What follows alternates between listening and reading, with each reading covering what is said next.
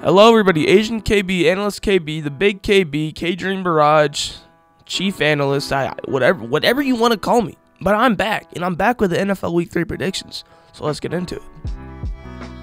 But before we get into the picks, I'll tell you guys the standings. So at the bottom is Judd with 13. In these first 2 weeks, he went 13 of 32. I don't think I've ever seen of anything on YouTube or anything for weekly predictions that start that bad. Judd is doing worse than a 50-50 chance, and that's just not good. That's not good at all. In fourth, it is Richie at 15. How does Judd, who watches football, like he watches the NFL every single weekend, every single Sunday he watches it, how is he below by 2 games to Richie, who can't name 10 NFL players? I don't know. It is beyond me. Third is Drew with 20, so there's a sizable gap between the bottom 2 and then Drew with 20. He is in third. Yeah, I mean, he really doesn't watch football either, but he knows about the game. And tied for second is me and my mom with 21. She has copied my picks. That's why she is tied for me with second. And first is Tyler with 22. He doesn't pick upsets, so this doesn't really count. Next week, I will be in first. Don't worry. For the Thursday night football game, Jets and Patriots, this was unanimous. Everyone picked the Jets. The Jets have been looking pretty suspicious, though. The Patriots have been surprisingly competitive. I thought they were going to be a bottom 3 team in the NFL. But they're actually 1-1. They have the same record as the 49ers. Let that sink in. I'll wait. Yeah, that's crazy, ain't it? That's crazy. But yeah, it was unanimous, so whatever, I guess. Next game, Browns versus Giants. The only person, and it's carrying over from week 2, the only person who picked the Giants was Richie. I don't know how he does it. Like, he doesn't know other people's picks. He has no clue what the other people pick. He just consistently, without fail, without a shadow of a doubt, picks terrible teams. He picks the Giants. I mean, Browns aren't that good either. I mean, they're an above-average team, but the Giants are a bottom 3 team, but whatever. For my next game, Eagles and 4 people picked the Eagles over the Saints, who have been looking really good. Those people are me, my mom, Tyler, and Richie. People who picked the Saints are Drew and Judd. Next game, Texans and Vikings. The people who picked the Texans are me, my mom, Judd, and Richie. People who picked the Vikings are Drew and Tyler. Now, quick disclaimer, for the rest of the NFL season, I will not be picking the Vikings because they ruined my weekend. It's just a terrible loss from the 49ers. Terrible, putrid, disgusting, vile. Every word, you can say it. It's disgusting. Next game, Buccaneers and Broncos. The only person who picked the Broncos was Drew. Everyone else picked the Buccaneers. Buccaneers have looked really good. Broncos have not. So I don't know what Drew's doing there. Next game, Titans versus Packers. This one's split. The people who picked the Titans are me, my mom, and Drew. People who picked the Packers are Judd, Tyler, and Richie. I just like the Titans to get their first win of the season against Malik Willis, who he did win against the Colts last week, but I think it's a fluke. Malik Willis is not a good quarterback. Next game, Colts versus Bears, a rematch for the 2006 Super Bowl, Super Bowl 41. Only person who picked the Bears was Drew. Everyone else picked the Colts. This is I don't think it should be 5-1 on like the Colts picks versus the Bears picks, because the Colts don't look that good this year. People are hyping up Anthony Richardson, even after he completed less than 50% of his passes in game 1. I felt like I was the only one who said he played mid. Everyone else said he played outstanding. He had a couple touchdowns, bombs, 60 yards, 50 yards, whatever. I do not care. He is mid. But yeah, I don't know why 5 people picked the Colts, including me.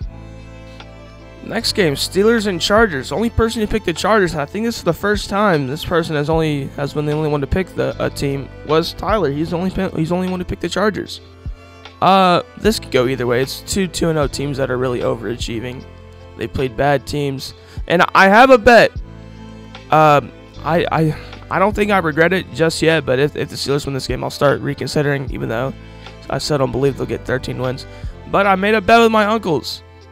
If the Steelers can get 13 wins this season, I will get a Justin Fields tattoo. I will get a full jersey of Justin Fields, the full uniform, and I'll also go to the Steelers game at some point in the future. But that's if they get 13 wins. So hopefully they don't get 13, because I really don't want to do that. Next game, Seahawks and Dolphins. Everyone picked the Seahawks, and that's because everyone's assuming Tua is not going to play this week because of his concussion. Yeah,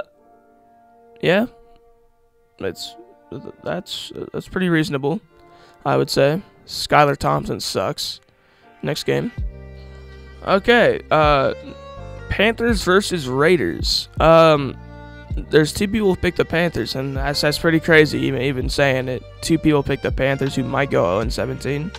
But I am one of those people who picked the Panthers because Bryce Young just got benched a couple days ago, which is incredible. It is incredible. Andy Dalton will be starting, and that's why me and Richie has picked the Panthers all 3 weeks. That's probably why he's in the bottom 2 right now in the full standings. But yeah, both of us picked the Panthers. Everyone else, that is my mom, Drew, Judd, and Tyler, they all picked the Raiders.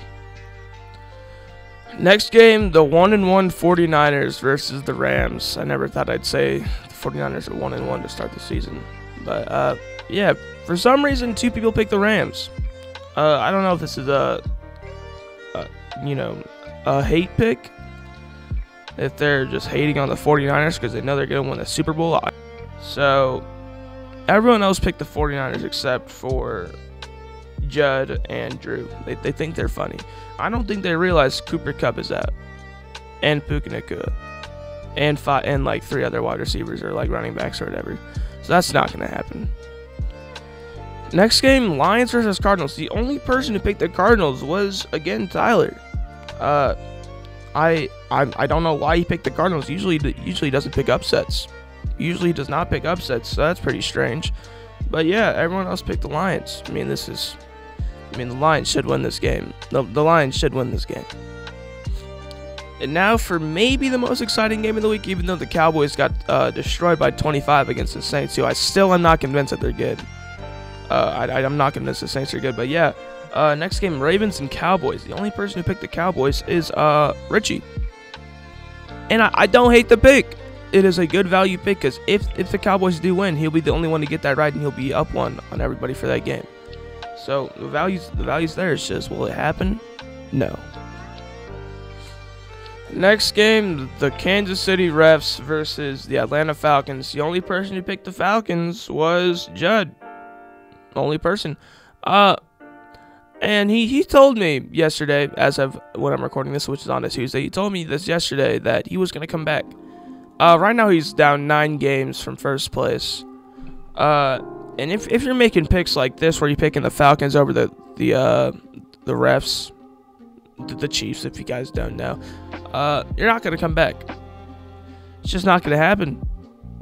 So I don't know if he was, I actually don't know what he was doing. I couldn't even make a guess. But yeah, he's definitely not coming back. You can mark my words. You can come back to this video when the season's over if you want. And you'll see that I said this and I was right, like always. Yeah, everyone else picked the Chiefs or the refs. Kansas City refs, whatever. But next game, Jaguars and Bills. And the only person who picked the Jaguars was me. Analyst KB, Chief Analyst, Big KB, Agent KB, whatever you want to call me. I was the only one to pick the Jaguars.